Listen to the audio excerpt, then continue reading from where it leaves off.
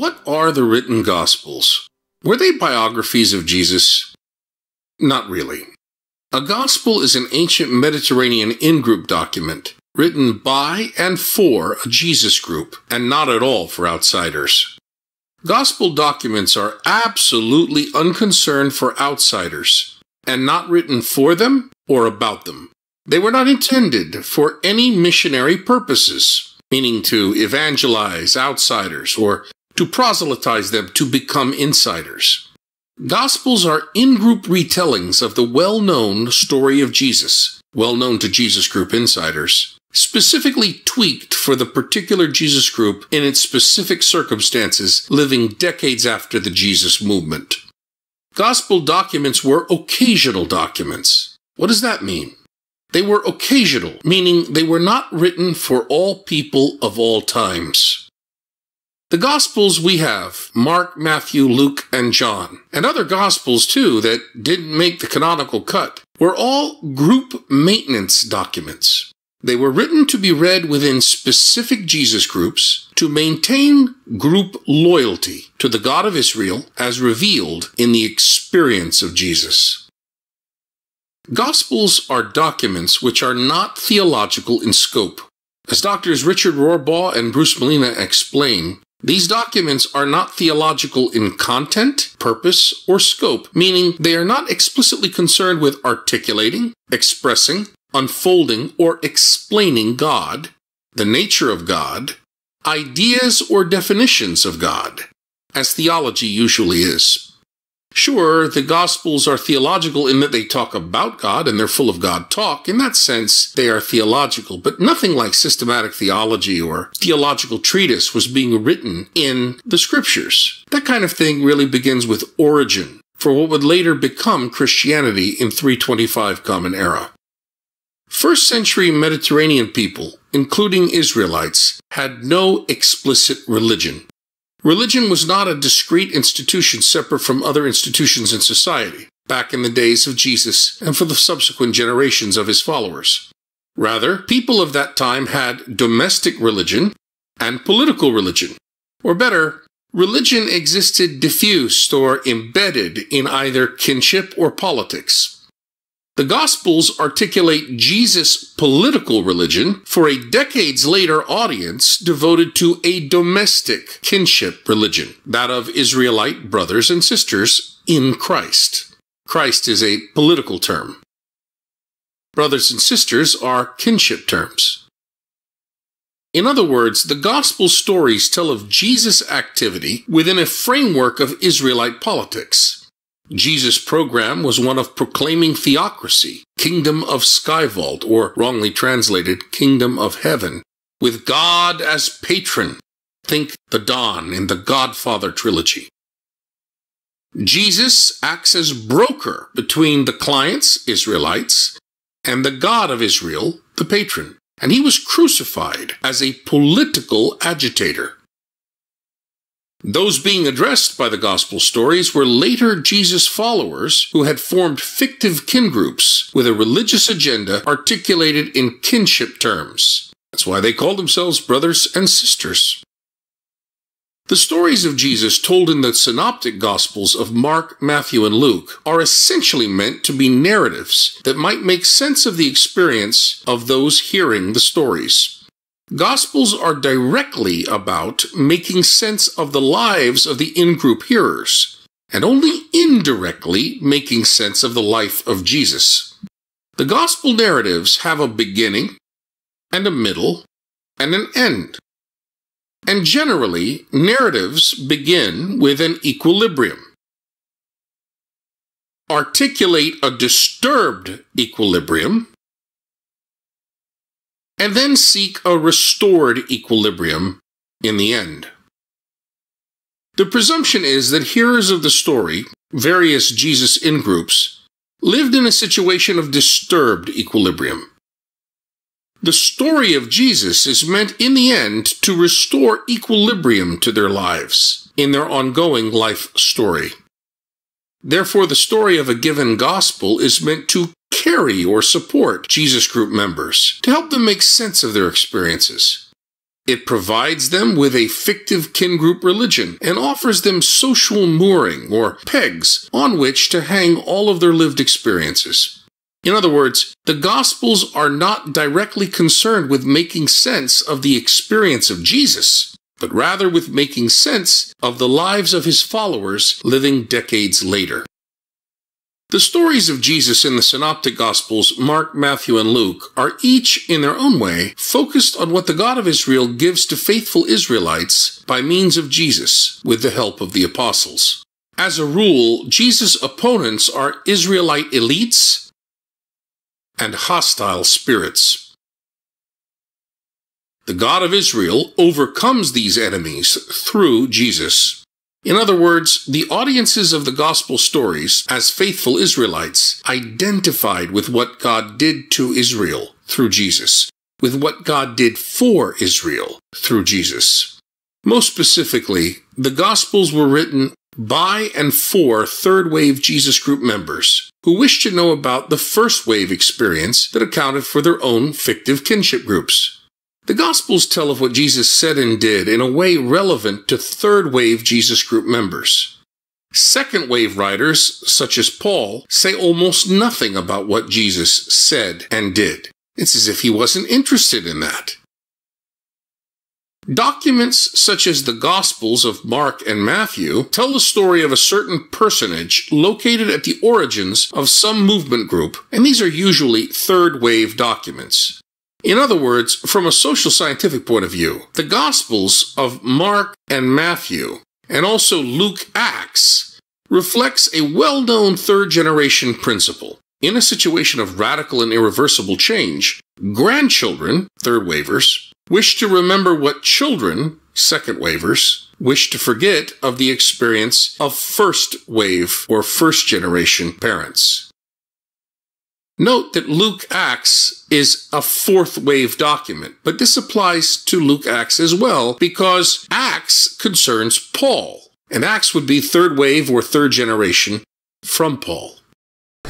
First, Divino Afflanti Spiritu, a papal encyclical by Pope Pius XII, issued September 30th, 1943, ushering in a renaissance in how Catholics approach the Bible. Changed the world. Is the Second Vatican Council's dogmatic constitution on divine revelation, called Dei Verbum for short, promulgated by Pope Paul VI, November 18, 1965. The third document is the one we've mentioned earlier, the Pontifical Biblical Commission's Instruction Concerning the Historical Truth of the Gospels, issued April 21st, 1964. And the Pontifical Biblical Commission's The Interpretation of the Bible in the Church, April 23rd, 1993. One may access these documents online. On Google, just enter Divino Afflanti Spiritu, first thing that comes up right from the Vatican website. Our change of view, that is, the change of how big C Catholic Christians see the Bible, though quite recent, is extremely profound. Our appreciation of the biblical text has grown immensely through major changes acknowledged by these four documents, these four official church teaching documents. These magisterial documents explain that the written Gospels contain materials that originated in three distinct first-century time periods or stages, often all appearing in the same biblical passage: Stage 1, Stage 2, and Stage 3. Stage 1 is the ministry of Jesus. These are traditions dating from Jesus' own words and deeds during his ministry in the late 20s, perhaps even the year 29 Common Era. For example, if I'm reading John chapter 9, the story of the healing of a man born blind, there I encounter many things. What in that story derives from Stage 1? Well, the historical Jesus was known as a folk healer. the historical Jesus was known as a folk healer.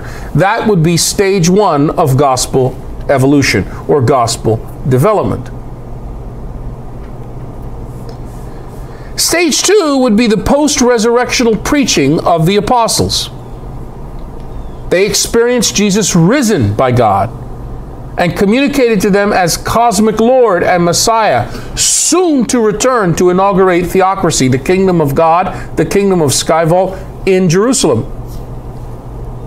So convictions about Jesus that arose after his resurrection, especially that he was cosmic Lord and Son of God, that would be stage 2.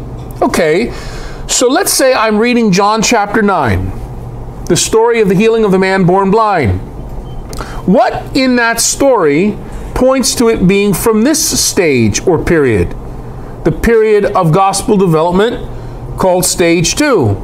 Well, you'll remember that the man born blind, after he was healed, worships Jesus as if he were a god, as if he were divine. That could not have originated from stage 1. Jesus did heal people. He healed blind people, but he never was worshipped by them in stage 1. Nobody recognized Jesus as being divine in any way, shape, or form until after the resurrection. So when those details are retrojected back into the story as if that actually happened, this is a clear indication to scholars that this is stage 2, not 1.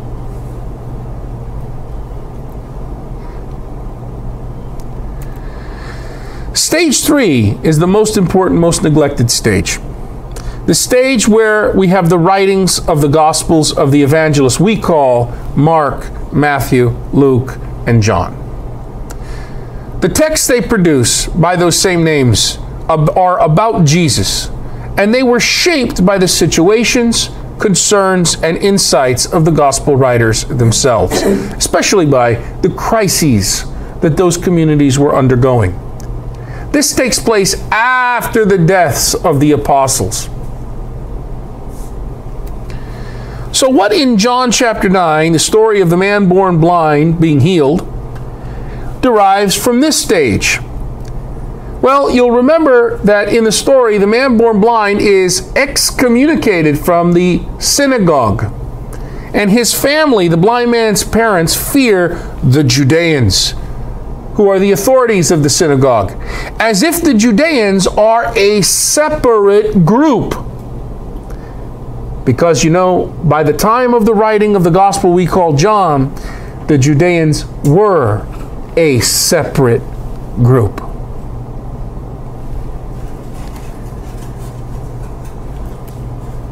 The evangelists, my friends, and the church recognizes this officially, did not write the Gospels to give us modern Western biographies and histories, as we use those terms. They wrote for insiders, not outsiders.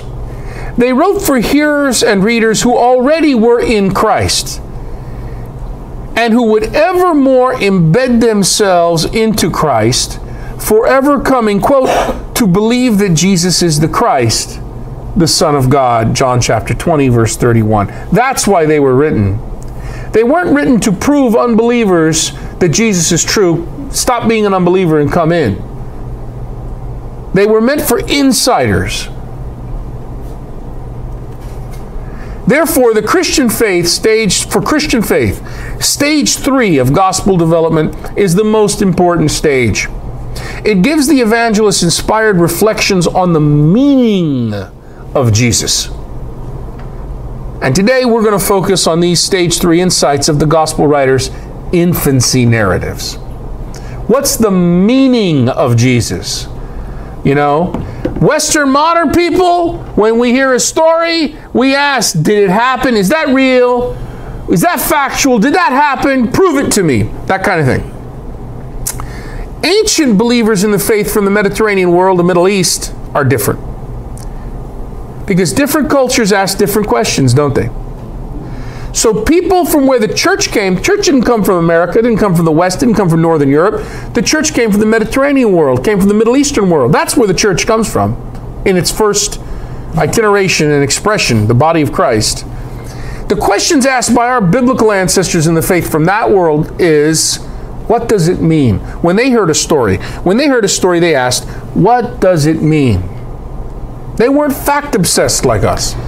To ask the Gospels historical or stage one questions, did it happen? Did it happen that way? Is to distract from their main purpose. That's not why they were written. But of course, modern American readers pose such questions anyway. Now, they're not illegitimate questions. Did it happen? Did it happen precisely that way? Those are not illegitimate questions, Americans. Your questions are honest. 21st century Western Americans tend to ask that when they hear a story. Did it happen?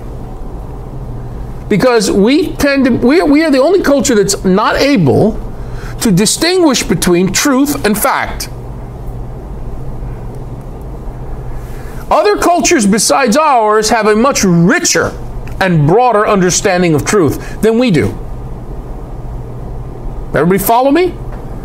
Okay, so that's the question we ask, because for us, truth and facts are synonymous. Ancient Middle Easterners and ancient Mediterraneans ask different questions. They ask, when they hear a story, what does it mean? What does it mean? What is the meaning of what I've just heard or read? When you look at all of the variations in both the sayings of Jesus and the accounts of events in his life, what we do not have an eyewitness account. Now that may surprise some of you. We now have names on our Gospels, Matthew, Mark, Luke, and John. Those names did not appear in those Gospels until the 2nd century. The fact is, we don't know who wrote any of them. We know whom the tradition came to associate them with. One of them, Luke, tells us he was not an eyewitness. He tells us he's in the 3rd generation. And he's borrowed what he knows from a lot of different folks and put it together in a story.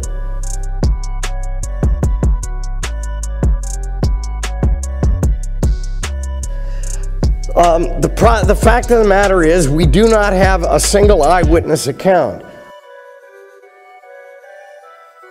Moreover, we don't have anything written by Jesus himself. Jesus was almost certainly illiterate. That's a little shocking to modern people, but there were no schools in Nazareth, none. And Israel had the lowest percentage of literacy in the entire Roman Empire. 1/2 of 1%.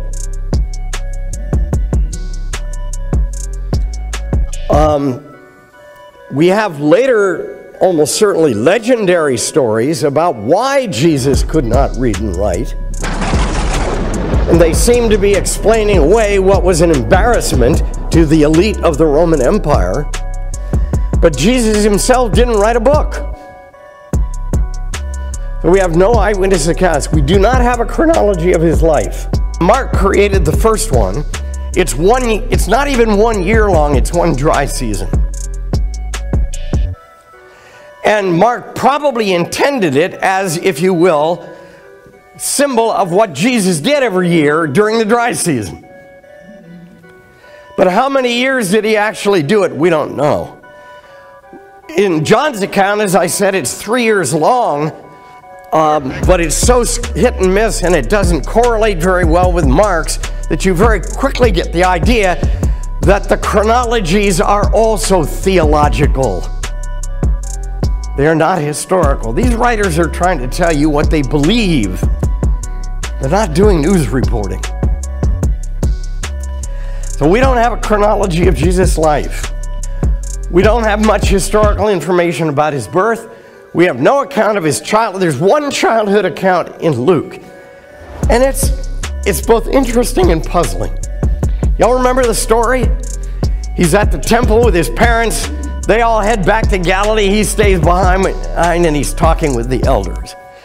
Now, if you go to the textbooks for Greco-Roman schools in which students were taught to read and write, you will discover something very interesting. Luke, who clearly has a very, very high-level Greco-Roman education, by far the best writer of Greek in the New Testament. One of the schoolboy textbooks tells us that if you're going to write a story in praise of somebody, you must include one childhood incident.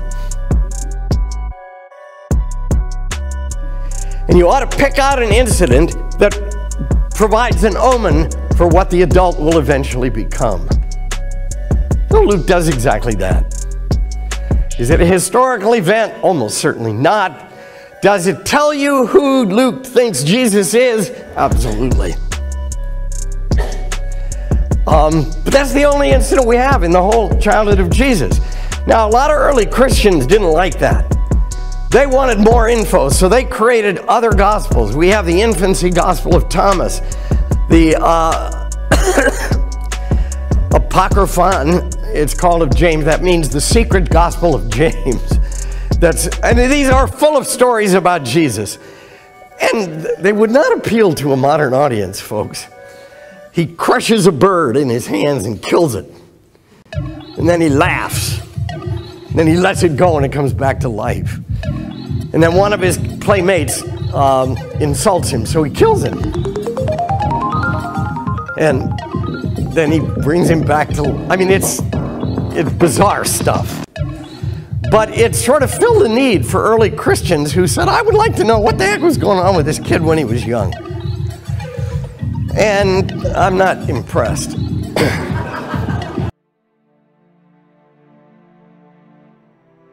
How do we actually know when the Gospels were written?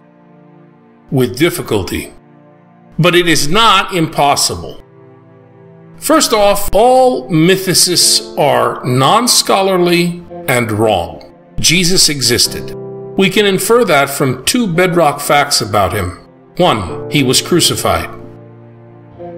2, shortly after his death by crucifixion, Jesus was proclaimed risen by his followers. Elaborating on these two bedrock facts, we can discover that Jesus died sometime on or around 30 Common Era. From that, we can determine also that the Gospels must have been written after 30 Common Era. Omitting probable earlier allusions, the earliest, most convincing quotations of the Gospels are found in the writings of Justin Martyr around 150 Common Era. Justin refers to certain documents he quotes from as the Memoirs of the Apostles. He never calls them Matthew, Mark, Luke, or John, but we can see that his quotations correspond beautifully with the Synoptic Gospels, Mark, Matthew, and Luke. In at least 2 places, Justin Martyr alludes to John, indicating that he knows that text also. Going by this, the Gospels could not have been written after 150 Common Era or before 30 Common Era. So we have a window of 120 years. That's quite a window. Can we narrow it further? Well, we can narrow it further. If it is true that the Gospels are based on oral traditions that had been in circulation about Jesus, not just in Palestine, where Aramaic was the spoken language, but also outside of Palestine, in the Greek-speaking Mediterranean world, the language the Gospels were written in, then that must have taken some time.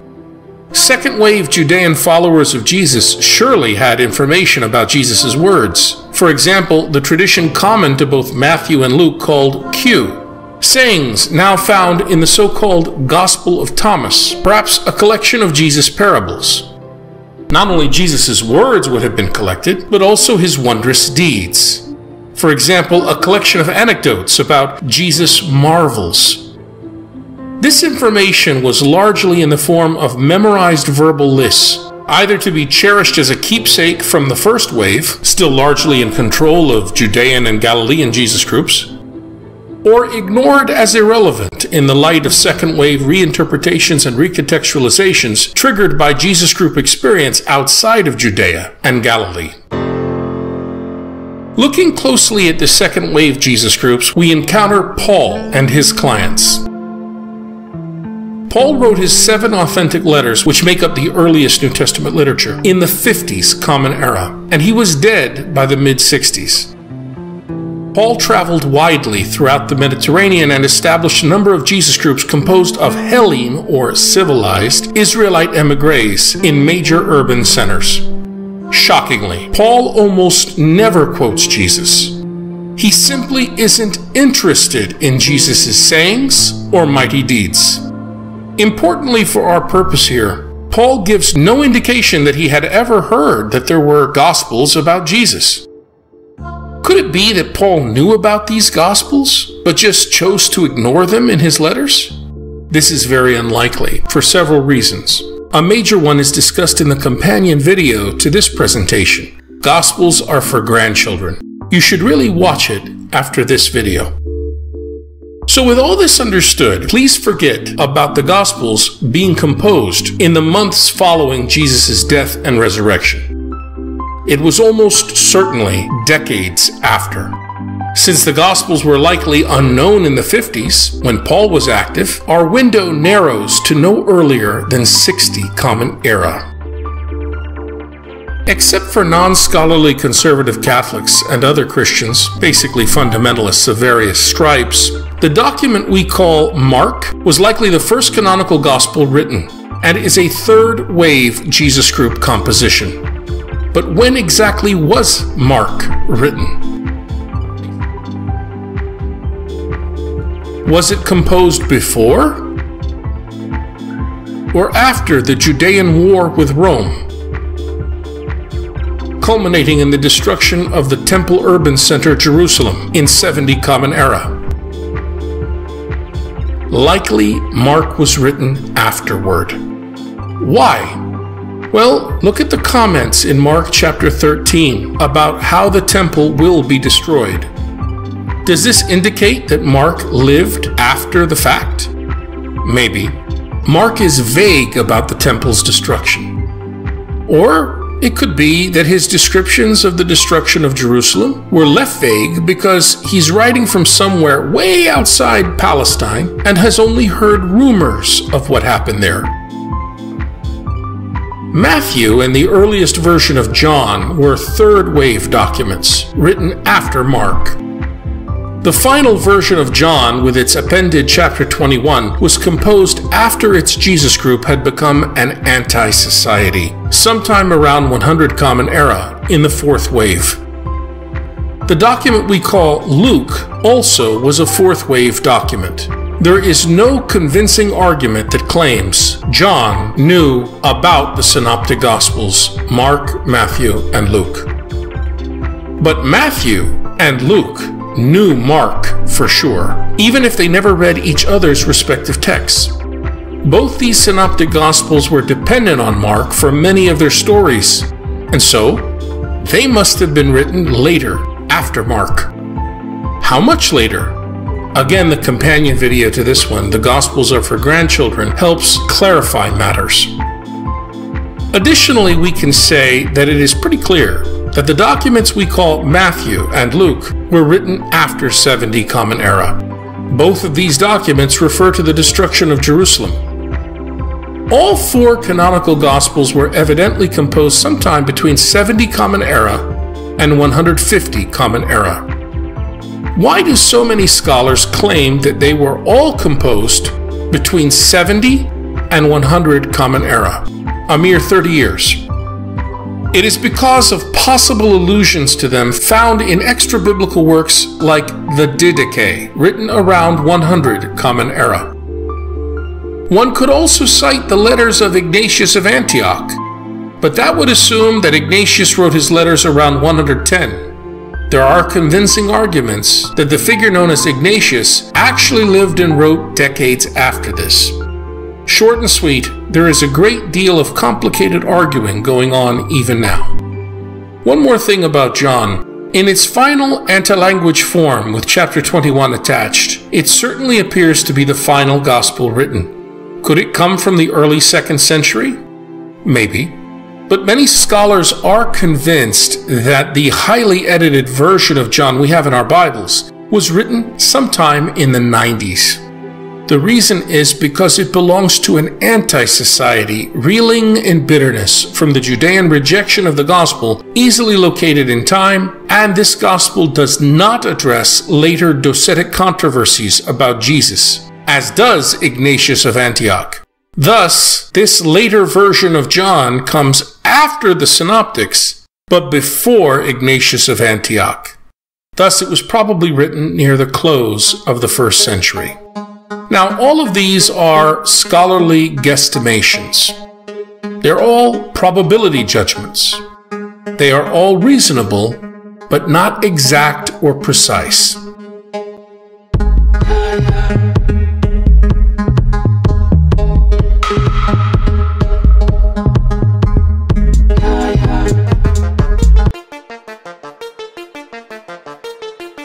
Look carefully at the graph on the screen, my friends. Within this graph, you can see from where all New Testament documents originated and when each evolved. How do we know this graph accurately portrays what happened? One way is by considering the principle of third-generation interest, an explanatory device first articulated by the historian Marcus Hansen. Almost a century ago, Hansen wrote, "Anyone who has the courage to codify the laws of history must include what can be designated the principle of third-generation interest. The principle is applicable in all fields of historical study. It explains the recurrence of movements that seemingly are dead. It is a factor that should be kept in mind, particularly in literary or cultural history. It makes it possible for the present to know something about the future. The theory is derived from the almost universal phenomenon that what the son wishes to forget, the grandson wishes to remember. The tendency might be illustrated by 100 examples." On the basis of the works of Hansen, further developed by sociologist Will Herberg, this principle of third-generation interest might be described as follows. When a first generation has experienced significant and irreversible change, rooted in some appreciable social alteration, in response to this experienced change, the second generation seeks to ignore or forget many dimensions of first-generation experience, while the third generation seeks to remember and recover what the second generation sought to forget. This is the principle of third-generation interest. As Hansen stated, there really are hundreds of examples of this process cross-culturally. Consider European immigrants to the United States at the turn of the 20th century. They permanently settled in, but they were foreigners. They were people who really did not belong in the American mainstream, and they were abused as such. Their language and customs and attitudes set them apart, marked them apart. They were treated as foreign to America, as foreigners, as aliens. Now consider their children, who were a second generation, trying to assimilate. This second generation was accused by their American classmates or by their peers as being foreigners, as misfits.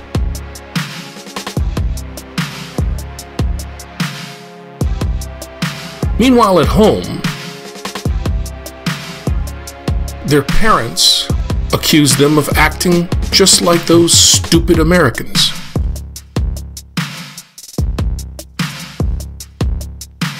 Finally, we come to the children of these children. These are third-generation people. They are fully enculturated and assimilated as, quote, true, end quote, Americans. And more than that, they are very proud of their first-generation immigrant grandparents. So, they stay attached to their foods, and often to their language, and their music as well. We see this same process verified again and again. Didn't we see it among the African American third generation, who were removed from slavery and were very interested in and proud of their grandparents' generation? Or look to the Philippines. There we find the third generation Samareños, whose grandparents immigrated from Samar to Tagalog-speaking Manila. They wanted to know about the language and customs of Samar and the stories of their grandparents. And we can see this pattern in various third-generation African colonized persons. They too are extremely interested in their first-generation ancestors, the ones who broke the bonds of colonials. Or we can see this on display among American and Canadian Jews, grandchildren of survivors of the Holocaust. Their grandparents survived hell.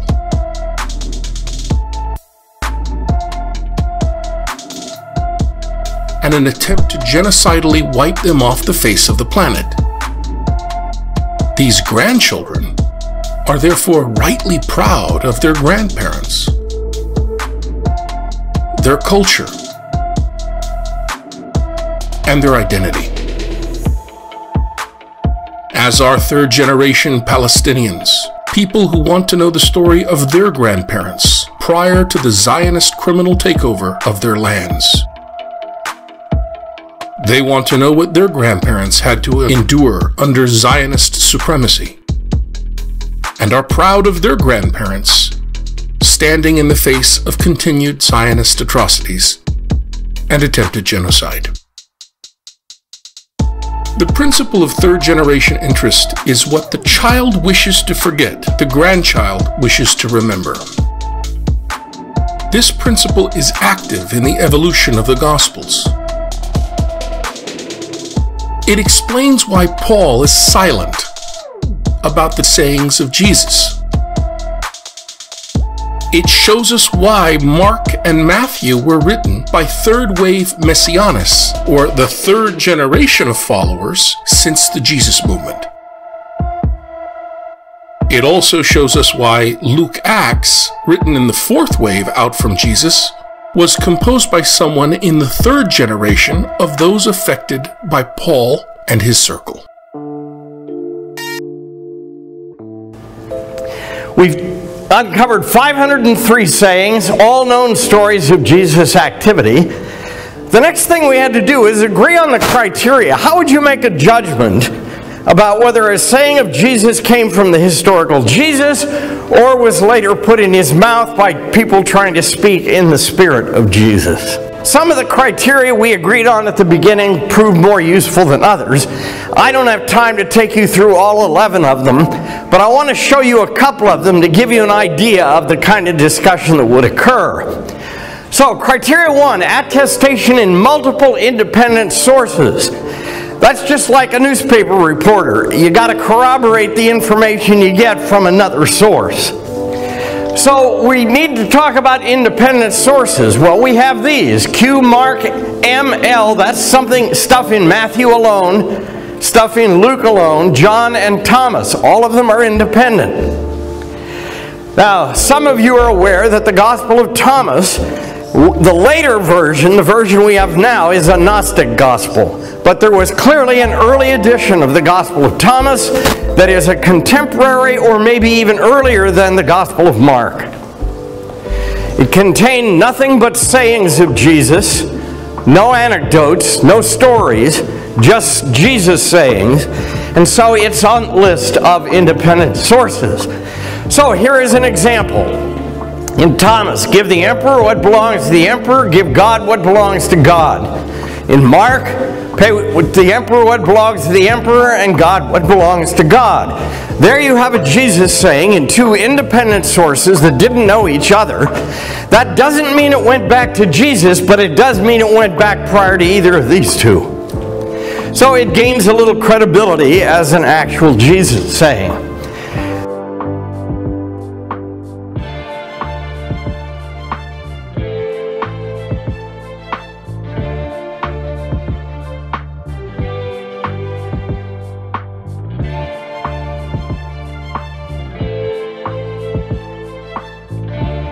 The linguistic criterion one is interesting. You know, when you translate from one language to another, you kind of betray the fact that it's a translation. For example, my grandfather's native tongue was German. And when he learned English, his English was kind of Germanized English. So he would say, "out in the light." Okay? Or throw the cow over the fence, a bale of hay. Because that's the word order in German. All right? Well, my grandfather's favorite one, by the way, is "my off is all." That meant my vacation's over. My time off is all over. All right. So we have that phenomenon in the New Testament because Jesus spoke Aramaic, which is a Semitic dialect similar to, but not exactly like Hebrew. You can tell that when something is phrased in an Aramaic fashion, and we read it in the Greek New Testament, it's been translated from Aramaic. Here are examples. He answered and said. Now, if you do that on your freshman English papers, you'll flunk, because it's redundant. But it is exactly the way you say it in Aramaic. And somebody has simply brought it across from Aramaic into Greek, and that tells you more than you'd realize. Not only that we had an earlier form of it, but that the earlier form of it had probably been memorized. And hence people wanted to bring it across accurately, and so they duplicated not only the content, but also the sentence structure. Here's another one, "behold." That's the way they translated it in the King James Version. We actually have a variant of this in English. The kids, the teenagers are always saying, "Look, I went to the store, and look, that word look is hine in Aramaic."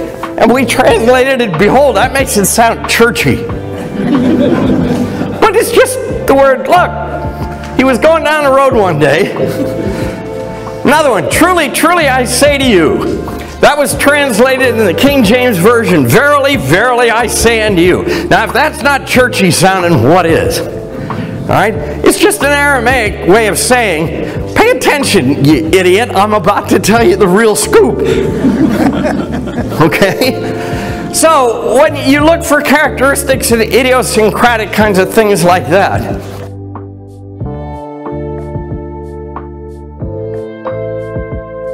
the environmental criterion is an important one. Some things fit the provenance of Jesus. That is, they fit Galilee in the first part of the first century. They don't fit later periods. Or maybe they fit later periods and don't fit earlier. For example, "I tell you, you are Peter, and on this rock I will build my church." There is no indication anywhere in any other evidence that Jesus had a church in mind. And so that leads scholars to believe this doesn't fit the period of Jesus' lifetime. It's words put in his mouth by somebody later trying to reflect what they understood to be the thought of Jesus. This is an interesting one. More radical sayings are more likely authentic than ones that have been toned down. So, for example, in Matthew, "forgive us our debts as we forgive our debtors." In Luke, that becomes forgive us our sins. That sort of generalizes it. It's not as radical as a peasant saying, "Damn it, I am in debt, and I need help." So that's another one of the criterion. Embarrassment is one.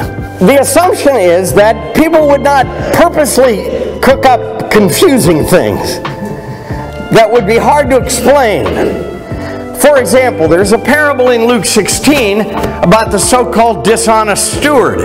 Well, in Luke, there are 4 different punchlines after that thing, and none of the 4 match the parable. Scholars conclude that somebody didn't know what the heck Jesus meant, and they were coming up with try number 1, 2, 3, and 4. That's indication, by the way, that the parable probably does come from Jesus. But the idiots couldn't figure it out. They still put it in because they felt obligated to. And so the probability is, by the way, that that does come from Jesus.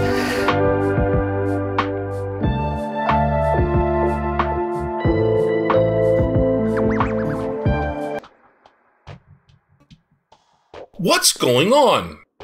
Did Jesus say, "Blessed are you poor"? Or did he say instead, "Blessed are the poor in spirit"? Which is it? Dr. Richard Rohrbaugh explains. So today, we're going to try to show you the depth and scope of the problem.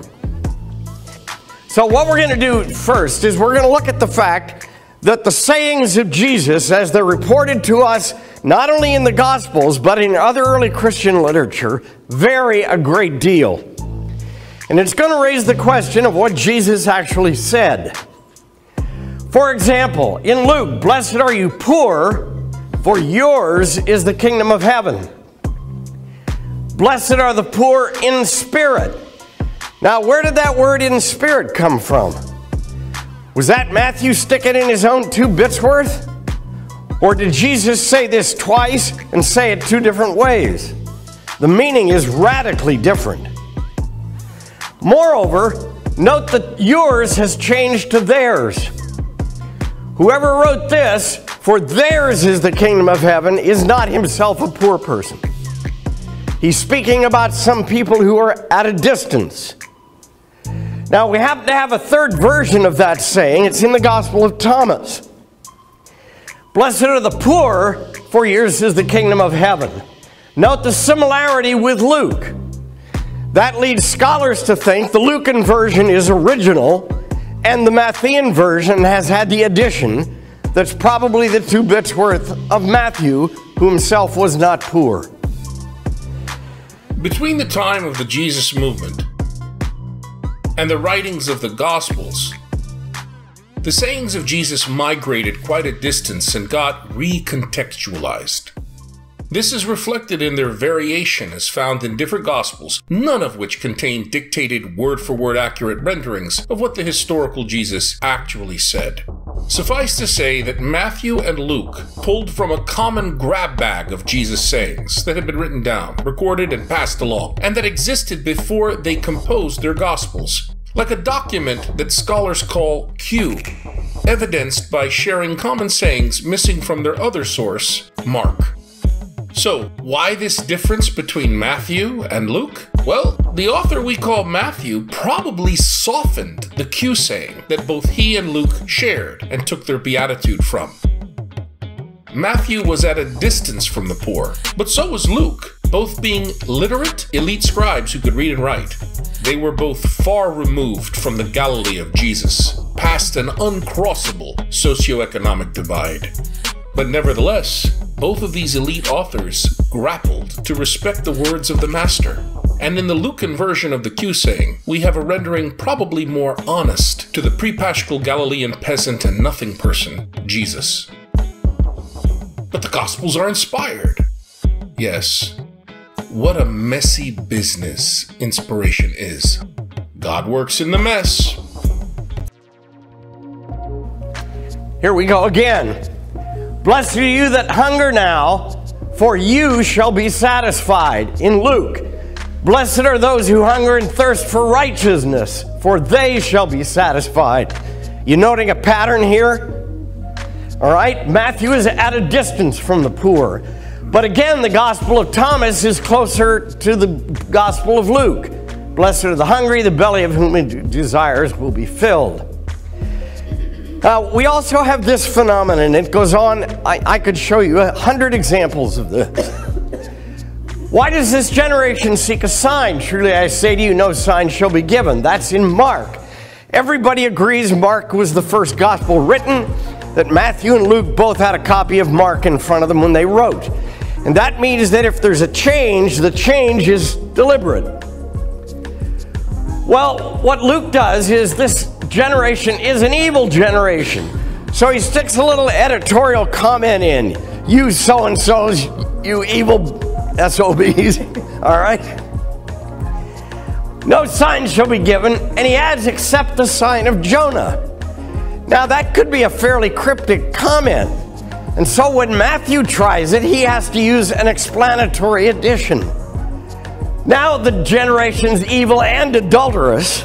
You're getting worse by the week here, folks.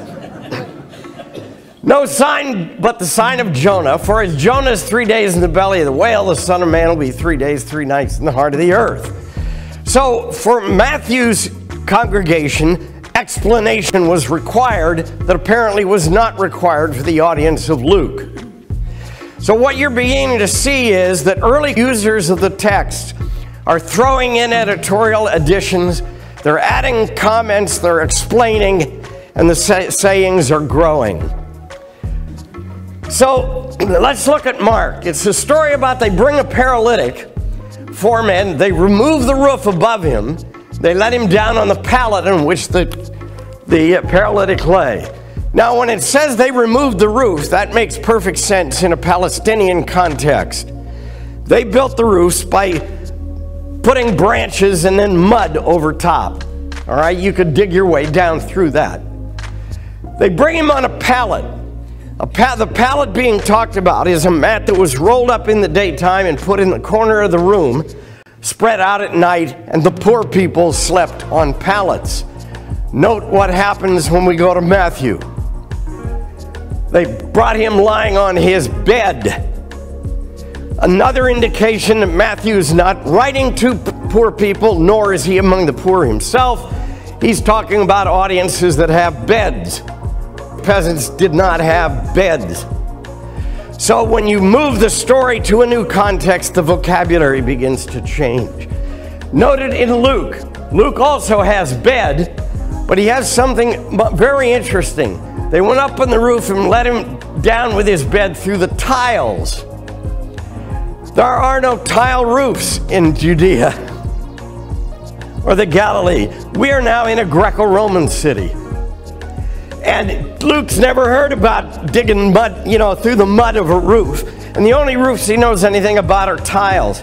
So notice that the context in which the story is being told is again beginning to change the vocabulary.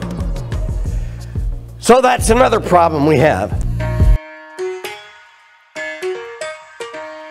Folks, we have been exploring the sayings of Jesus found in the Gospels and in other ancient writings. Sayings attributed to Jesus with Dr. Richard Rohrbaugh, Context Group Biblical Scholar. How do we know what Jesus really said? Did he say all of the statements attributed to him? Here we've got one in Matthew, where 2 or 3 are gathered in my name, there I am in the midst of them. In the Oxyrhynchus papyrus found in Egypt, where there are 2, they are not without God. Where there is one alone, I say, I am with him. Raise the stone, you'll find me. Split the wood, and there I am. It's somewhat similar. Topic's roughly the same. When we get to the Gospel of Thomas, Jesus says, I'm the light over all things. I'm all, from me all came forth. Split a piece of wood, I'm there. Lift a stone, you will find me there. Now, is what I haven't read here, is that a saying from the actual historical Jesus? If it is, why is it no other Gospels that we know of? And why does the Oxyrhynchus papyrus associate it with a comment about 2 or 3? Well, again, it raises the question, folks, we don't know which of those came from the actual Jesus and which of those are commentary by early users of the Jesus saying. Here's another one. Do not think that I've come to abolish the law and the prophets. I've not come to abolish them, but to fulfill them. That's in the Gospel of Matthew. In another early gospel, I have come to destroy sacrifices, which is, of course, what the law requires. If you don't stop making sacrifices, the wrath of God will not leave you. Those two are 180 degrees opposite. Which one did Jesus actually say? By the way, the gospel of the Ebionites was a gospel for very, very poor people, who, by the way, couldn't afford sacrifices. If you've got one lamb, are you going to sacrifice it? Forget it. Then we've got the gospel of the Egyptians. I've come to destroy the works of the female. What? By the way, what he's referring to is giving birth. And we have Christians in the world today who follow that. The Shakers. Right? Did Jesus say it? Here's another one. This is the so-called golden rule. And what you hate, do not do to anyone. You understand that's the negative form of it. In Matthew, we have it in the positive form. What you wish people would do, do to them. In the Didache, an early Christian writing from about the year 125, it reverts back to the negative form. Did Jesus say it in both? In one? Did he borrow it? Did he cook it up? We don't know. And how the heck would you decide? Jesus spoke in parables. They're at a wedding banquet, and he tells the story about a guy invites a whole lot of rich guys and people, and they don't come. So he goes out and he invites all the scruffy types. All right. Conclusion: many are called, few are chosen. Same story in Luke. Now where it's no longer a wedding, it's just a dinner. And at this dinner, he invites many. They don't come. The poor, the crippled, the blind, and the lame come. Conclusion: I tell you, none of those invited will taste my dinner. What I'm getting at is, same parable, totally different conclusions. And I know I've said this before, that's exactly what preachers do. They tell Jesus stories, and sometimes the conclusions they come up with are the damnedest things you ever heard.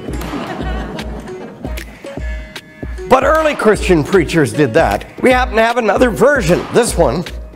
It's in the Gospel of Thomas. Same story, look at the conclusion.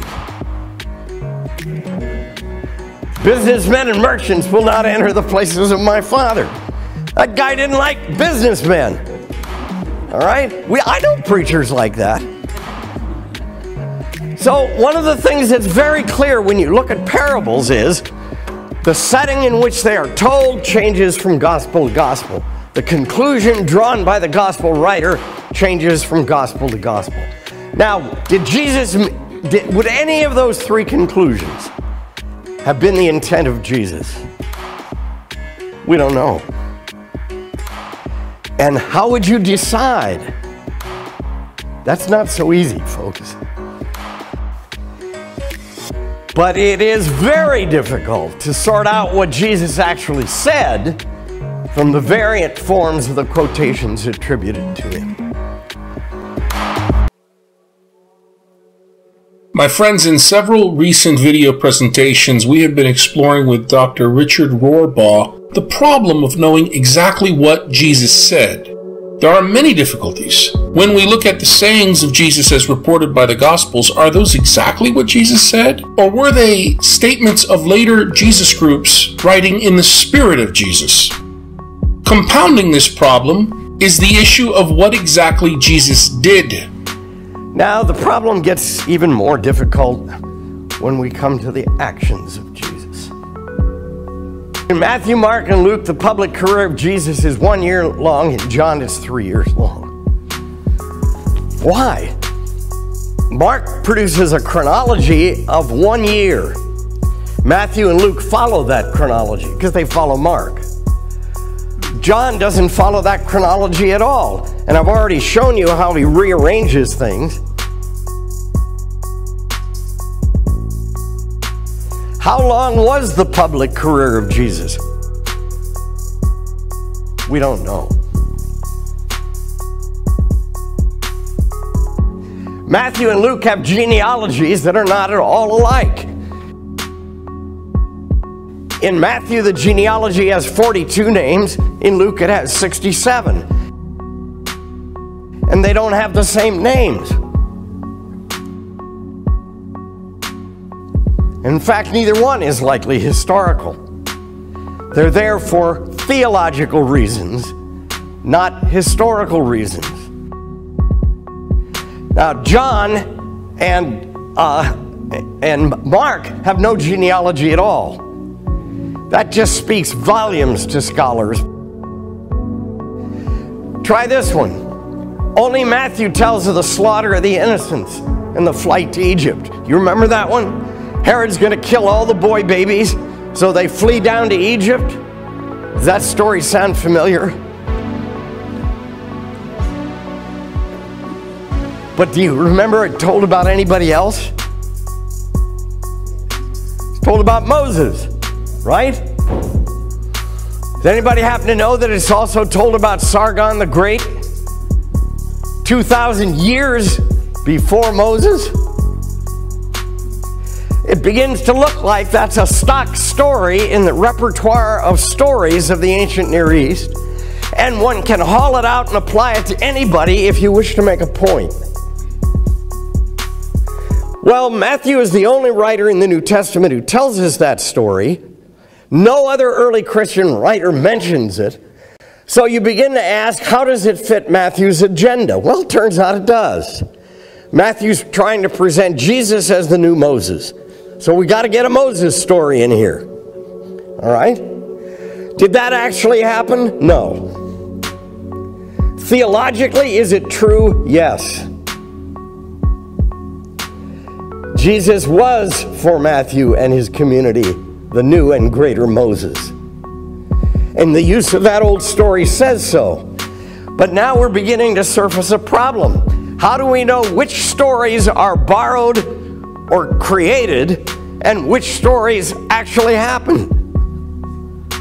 It ain't so easy to figure that one out either, folks. Mark is the earliest narrative gospel. The other two synoptic gospel authors, Matthew and Luke, depended on Mark. Without Mark, their own narratives about Jesus would be unrecognizable, or probably just not be. Scholars can be sure of this Markan priority due to patterns of agreements in the synoptic gospels, Mark, Matthew, and Luke, their shared basic sequence of stories, and the particular ways both Matthew and Luke changed the stuff they got from Mark to write their stories. By this and other scholarly arguments, we can be sure that Mark came first and that Matthew and Luke used Mark as their source. Hence, the Passion story in Mark is the earliest gospel form of it we know. As we've explored elsewhere, the Gospels demonstrate third-generational interest. In other words, the Gospels were written by third-generational people living after the time of Jesus. Consequently, their authors were probably not alive at the time of Jesus' death or when he was first proclaimed risen. They never met the pre-Paschal Jesus. This raises important questions. According to the Passion story in Mark, every follower Jesus handpicked abandoned him. One follower betrayed him. Another follower denied him. So, no intimate follower of Jesus was present for Jesus' tortures and crucifixion. Decades later, Mark wrote down his Passion report. Ultimately, we must ask, from where did Mark get all this information? Could there have been a pre-Markan Passion story that existed before the anonymous author called Mark wrote down his story?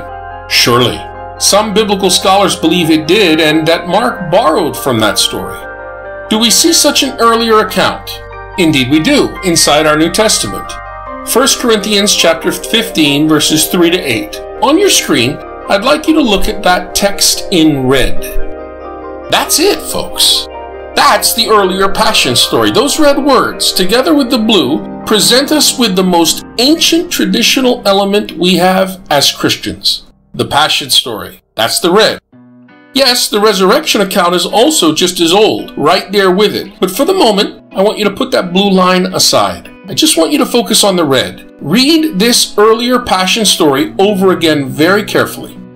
It's pretty pithy, isn't it? Tell me, do those red lines say anything about Jesus being arrested in a garden?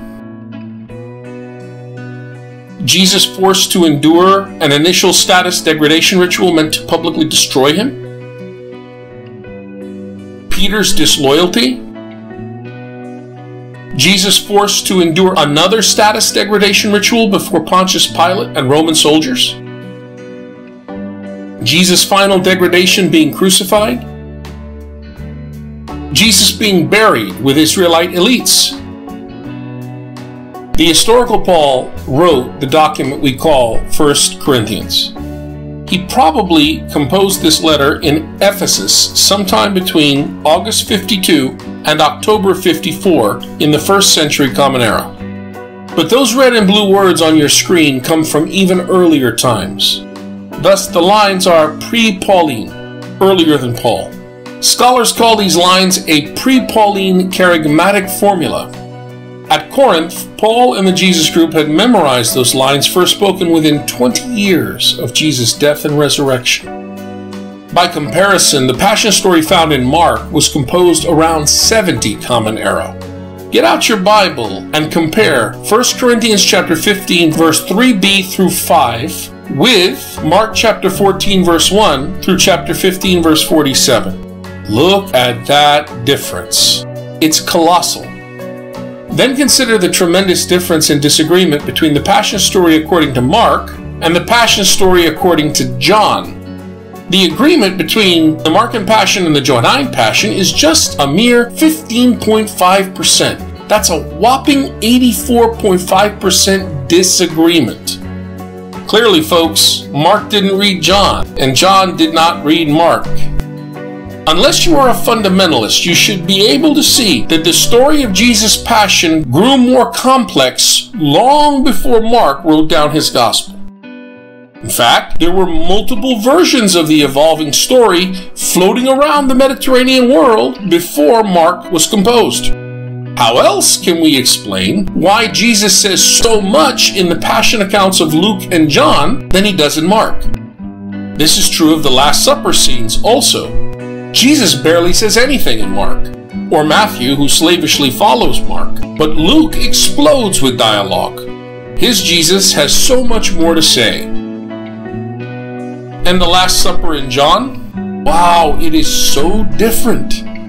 So unlike the Synoptics. For John, the Last Supper is a farewell dinner, but it's not a Passover meal. And John entirely omits the institution of the Eucharist. He instead writes about a foot washing that is found nowhere in Mark, Matthew, or Luke. Next come 4 chapters of dialogue. 4 chapters between the Johannine Jesus and his innermost circle. What gives? Why these tremendous differences? Folks, looking back at 1 Corinthians chapter 15, verse 3b through 5, it becomes evident that both John and Mark embellished and invented many details.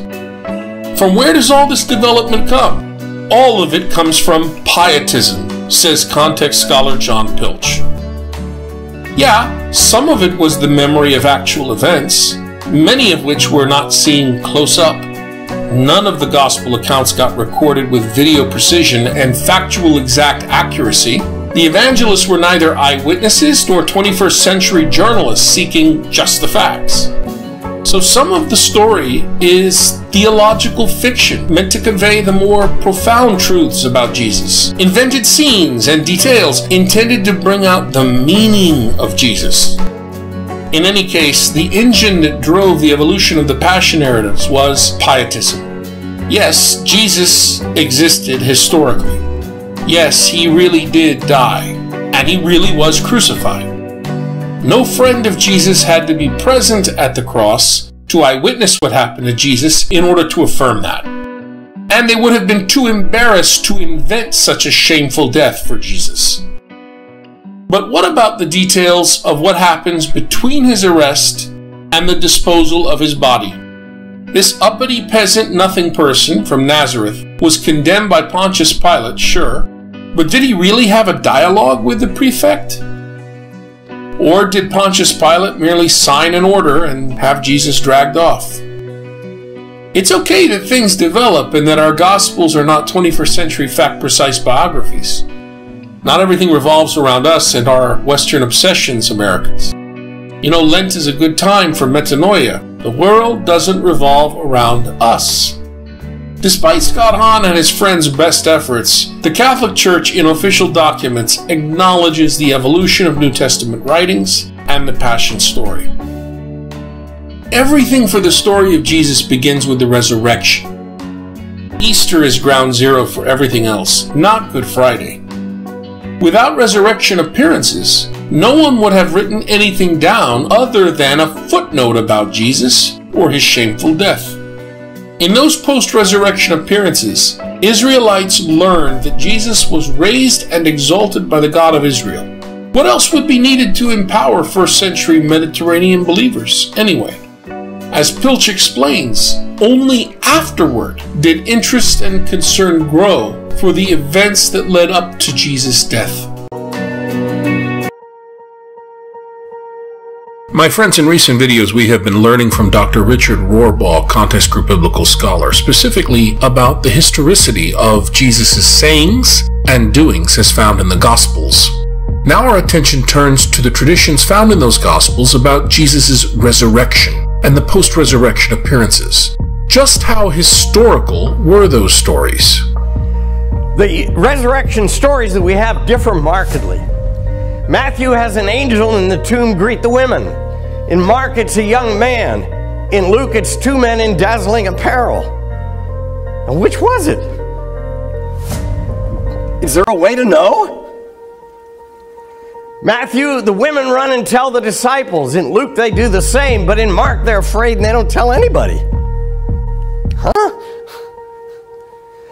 In Matthew, Jesus himself comes and meets the disciples. Neither Luke nor Mark have that. Matthew's the only one who tells the story of the bribing of the soldiers. It just doesn't exist anywhere else in any early Christian literature. Again, the question is, does that fit Matthew's theological agenda? Since he's writing a theology book, he's not writing a history book. Luke alone has the Emmaus story, where two followers of Jesus meet him on the road to Emmaus after the resurrection, and they don't know who he is. And they invite him to dinner, and it says, and in the breaking of bread, their eyes were opened and they recognized him. That's not a historical event, folks. It's a sacramental story. It's talking about sharing the bread and the wine and having your eyes open and recognizing who Jesus is.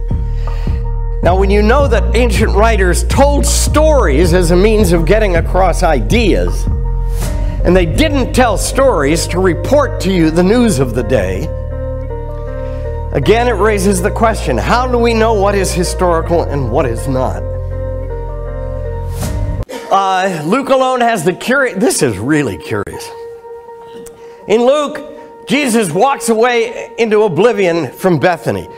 He goes from around the Mount of Olives from Jerusalem to Bethany. He waves goodbye to the disciples and he's gone. That's it. What's that about? The resurrection appearance stories differ. In Matthew, all of them are in Galilee. In Luke, all are in Jerusalem and environs. Mark doesn't have any. In John, one is in Jerusalem and one is in Galilee.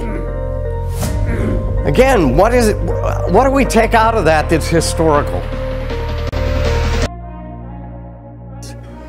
Now, when you know that ancient writers told stories as a means of getting across ideas, and they didn't tell stories to report to you the news of the day, again, it raises the question, how do we know what is historical and what is not?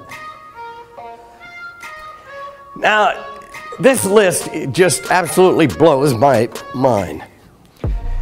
This is, the Gospel of John does not have a single one of these things in it. Does not have the temptation in the wilderness, rejection, and death. Not a single parable. Virtually every New Testament scholar I know would say to you that if there is anything in the sayings of Jesus that's likely historical, it's the parables. There's not a single one in John. The Sermon on the Mount and the Beatitudes are not in John. The Lord's Prayer is not in John. All these stories, Peter's confession, the Transfiguration. I mean, there's some really good stories there. Now, what does that mean? Does it mean John didn't know them, never heard them? Or does it mean he knew them and decided not to use them? John does tell us in his gospel, right at the end, he said there are many other things Jesus said and did that are not written in this book. That suggests that he knew more than he wrote down. But come on, you don't put in the Lord's Prayer? This is even more amazing. These are in John and John alone. The prologue on "In the beginning was the Word," all of that. The wedding in Cana. Nicodemus' story. This guy coming to Jesus at night and asking all these... This dialogue goes on. The story of the woman at the well. Now, what's the matter? They didn't know that story? Or did they know it again and choose not to use it? All the I am sayings, I am the bread of life, I am the door, I am the resurrection and the life. All of those I am sayings that are in the Gospel of John, nowhere else in early Christian literature. Nowhere. So did Jesus say any of those, or are those the creation of early Christian preachers using Jesus' stories? Difficult to tell. It gets much more difficult. Remember the story of the woman caught in the act of adultery? That one is especially interesting. It's in the Gospel of John now. It almost certainly was not in the original Gospel of John. And it's in no other early Christian writing, and it's a great story. And when you look in the Gospel of John, it's very obvious that it's been inserted into the text because it breaks up the train of thought. So it's been rather clumsily inserted. And you can hypothesize that somebody read John and said, come on, bird brain, you can't leave that one out. It's too good a story. And stuck it in. Does that mean it's not from the historical Jesus? It may well be from the historical Jesus. And somebody thought it was too good a story to leave out and so inserted it awkwardly in the Gospel of John, but nowhere else in all of early Christian literature. I am the light of the world. They don't know that. I'm the good shepherd. None of this. This is the bombshell. No other early Christian writing tells the story of the raising of Lazarus. Now think about that, folks. If that actually occurred as a historical event, can you imagine that word wouldn't spread like wildfire? And so why is it not in any other gospel? Not only the 4 in the New Testament, it's nowhere else in early Christian writing. Maybe it's a theological creation, not a historical event. And again, we got to try to figure out how are we going to tell the difference. Foot washing at the Last Supper, that one's puzzling too. In Matthew, Mark, and Luke, it's about the sharing of bread and wine, right? They don't do that in John. It's a foot washing. We've sort of dumped the John version and we follow the Matthew, Mark, and Luke versions. Does that mean John didn't know about the sharing of bread and wine? Does it mean that Matthew, Mark, and Luke never heard of the foot washing thing? The Pope, the new Pope, bless his heart. Did y'all see the news story about him washing the feet of a woman? And the Italian bishops were scandalized. Good for him. But that doesn't appear in any other gospel. This stuff, not a single one of those stories appears in any other Christian literature. Now, you can tell that in trying to sort our way through this, we have to develop some fairly careful criteria by which we will make judgments about what is historical and what is not. We also have to come to terms with the fact that some of the history doesn't matter. Whether Jesus was crucified on Thursday or Friday is not a great issue in my life. It might be a great issue whether or not he is the Lamb of God slain for the sins of the world. So theologically, that story might have great meaning to me. Historically, it has none whatsoever. So one of the things that we have to do is we have to try to sort out what's historical and what's not, but also what's important that it's historical and what's not. Would everybody agree here that the crucifixion, it's important that that's a historical event? Christianity would change fundamentally if that were not a historical event. But the day of the week doesn't matter much. So we got a big sword job, and we have to be very, very careful in working out criteria for how we'll make judgments among all these things.